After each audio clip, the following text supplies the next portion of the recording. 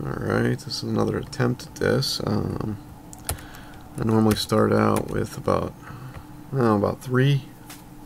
I normally start out with three URX VT windows, and I have shortcuts for everything. I got a music player there. I normally put my connection, what's going on with my connection here. Below that, I normally have my extensive volume control. Let's look at the top menu though. I have in the we'll start from left to right, okay, and this is you click on this and that's your menu, okay, and you go down through it. These are all the different programs, from terminal, browser, file managers, G-editors if you want to use those. I use them more for showing things than anything.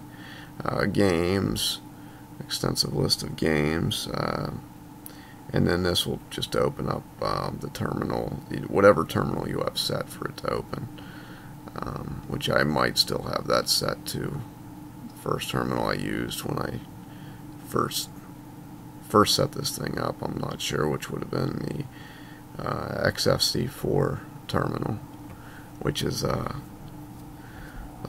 not very good compared to what I'm using now. But like I said, this is URX VT. I'll get into some of the other terminals here in a second.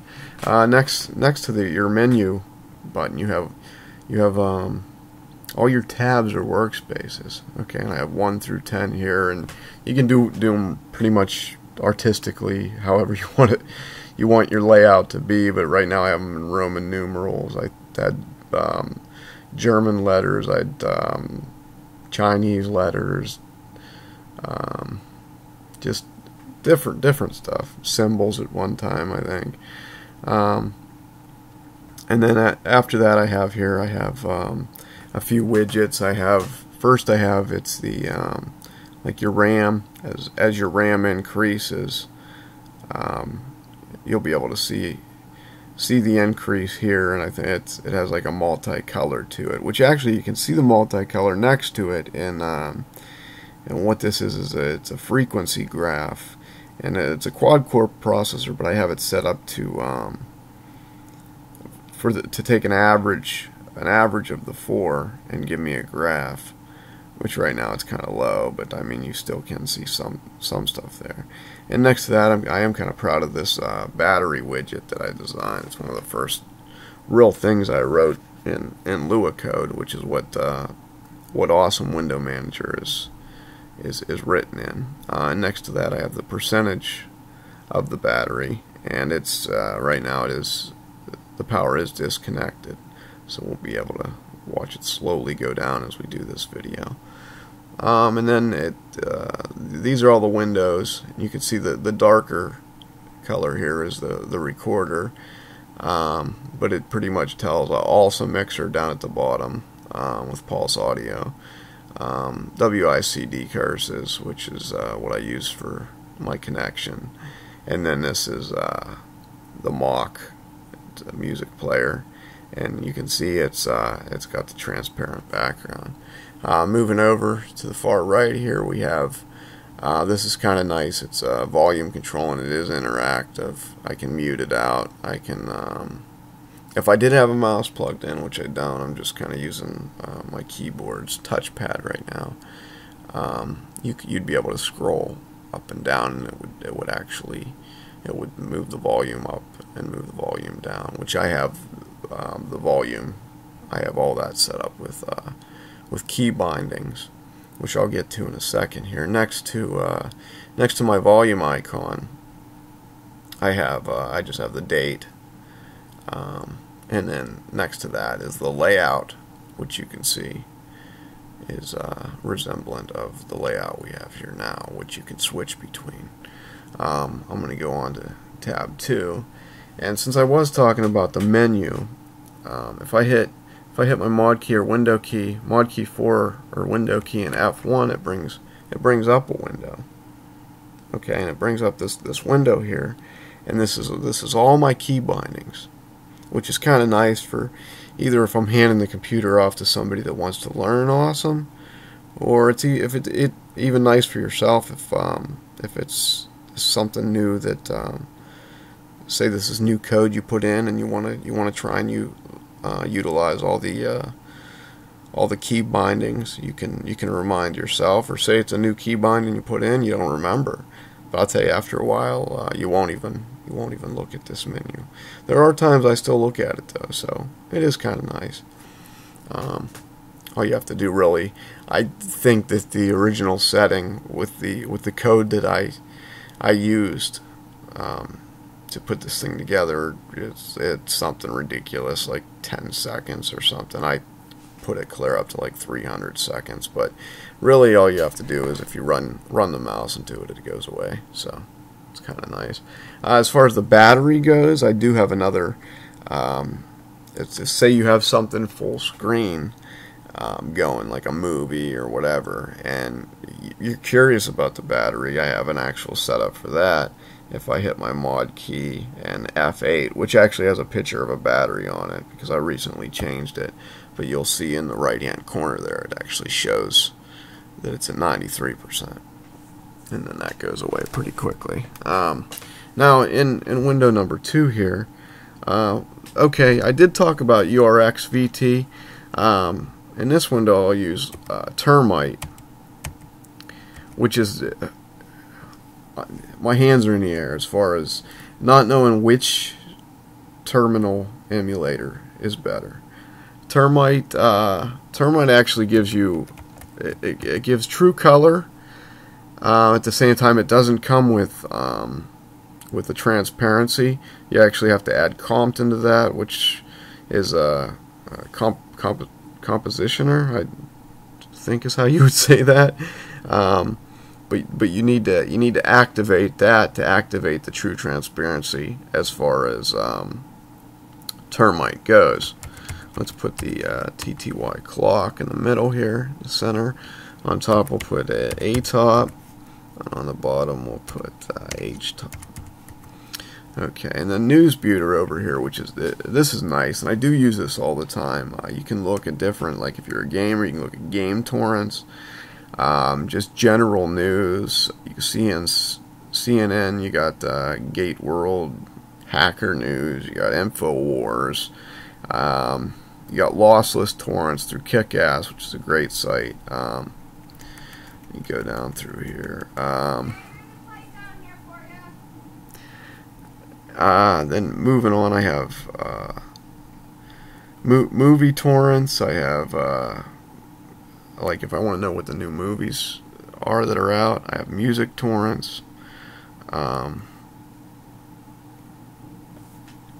Reddit, which normally if I see something on here that I do like that's in Reddit, I'll normally go right to the Reddit site. But there are some things that are nice to just read on this, as far as moving away from the GUI world, which is fun to do. But this is another one, Trader's Den Audio Torrent, which this one I don't use RTorrent for normally. Let me find something here. I already have that. Let's grab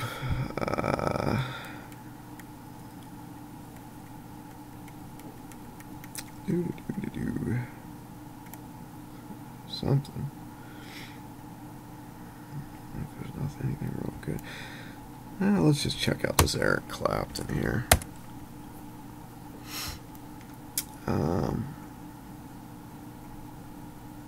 And what you actually want to look for is, which I know I'm close to it, something that's .torrent.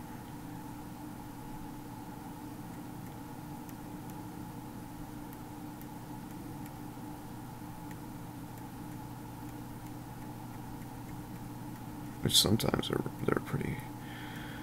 It's pretty tricky. It's hard for me to find. Sometimes I'll go over this page 2 or 3 times looking for it. Something tells me I passed it. I know I passed it. You guys probably already see it. Probably like, it's right there, idiot. It's right there. I still don't. I know it's close to this thing normally. Is it not right? Okay. Okay, I'm on it. Alright. Okay, see how it says .torrent in the blue? Okay. Click on that. And you can click save, download. Click download, right? And then background with notify. Alright, normally these things go pretty fast. But it's pretty nice. Actually, I think it goes a lot faster than like if I were to save it and open it in RTorrent, which I love RTorrent, but for some reason elinks goes a lot quicker. And don't try and, like, if you try and hit Q and quit out of it, it'll tell you, do you really want to exit elinks and terminate all downloads? No, you don't. You don't want to do that. At least not until it's finished, right? Which I don't want to hit that again. Okay, I might as well. Okay, you can see it going now. If you do hit it again, it'll actually show the progress. Moving on. Tab 3. Tab 3 at Workspace 3. I normally always have the internet open. Alright. And I'm going to move past this. And tab 4 I leave blank. And I leave it blank for a good reason. Because I'm always in 5. Alright. Which makes the most sense to me. I'm always in tab 5. There's 10 tabs, which means I'm dead in the center. I'm dead in the center. I can rotate, in between any of the tabs a little quicker than if I was always in tab 1, right? Okay. But if I'm working on something, a project of any kind, and it's something I have to keep looking at the internet, I'm going to want to be in tab 4, right? Because it's right next to the internet. I can tab back and forth pretty quickly. And then plus in tab 5, I normally always, and I open up at least one. I'll open up tabbed, URXVT tabbed, and I'll open Ranger in the top. I'll open IRC in the bottom to where I'm normally chatting with somebody, and I'll show you this here. Normally open like a movie up, and I have hotkeys to make it smaller, to make it bigger. I have keys to where I can move it around, right? I can disable.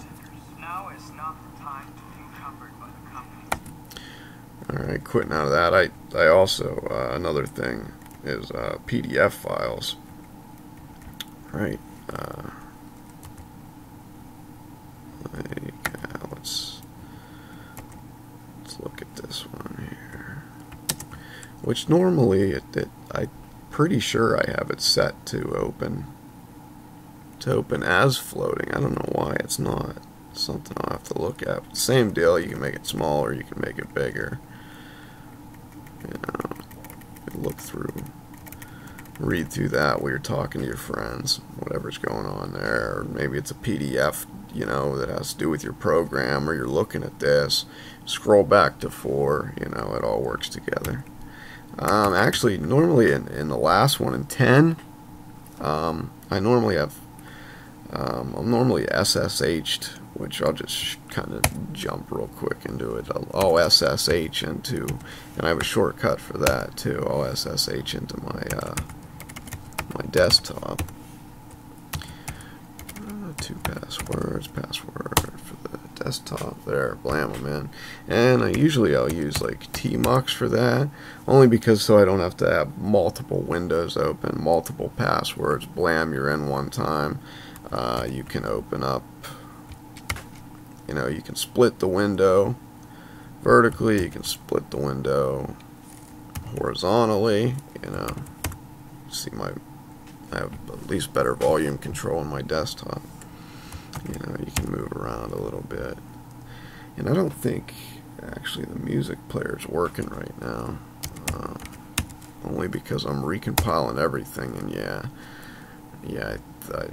I'm working on that computer right now. But it's kind of nice because I use SSH a lot because I run Gentoo on that machine as well as on the laptop, and I'll bounce back and forth, and I'll have I'll try to get my configuration files. I'll try to get those the same.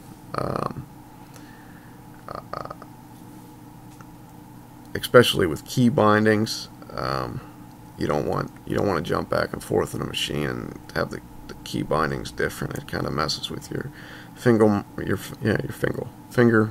muscle memory, and just your mind in general.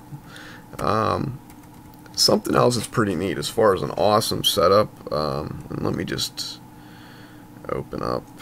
I'll just open up a window here. Like, say I'm working on Haskell. Oops. Say I'm working on Xmonad, right? And something happens. I forget a comma. We'll say I leave this comma out, right? I have this screen that I open up, and it's all hotkeys, right? And at the same time, like I can do the same with Awesome. If I'm working on Awesome, I can open up the screen, then I can open up Awesome, and you can see there's nothing wrong with Awesome, so I could restart Awesome, knowing that it's good. Now, if there was a comma missing even in the Lua script for Awesome, and I clicked on the screen to open it, it just wouldn't open, so I kill that. Alright, now let me open up the same screen, which actually I didn't save this. Let me save it. Alright, I took that comma out, I saved it, right? Got this screen open. Now I hit, see, it shows up as an error, which wouldn't work right. So it's a test window I always like to test. Let me undo what I did, just so I remember. Alright, I think that's pretty much it as far as my workflow goes. I think I talked about everything I want to talk about. Yeah, and you can see this is done. It actually lets you know that it's done. Alright, that works for me. And if you have any questions or anything that you do want to know, maybe I'll post some stuff below that might help, but let me know in the comments below, and hopefully I can help you out with whatever. And hope you have a good day, and peace out.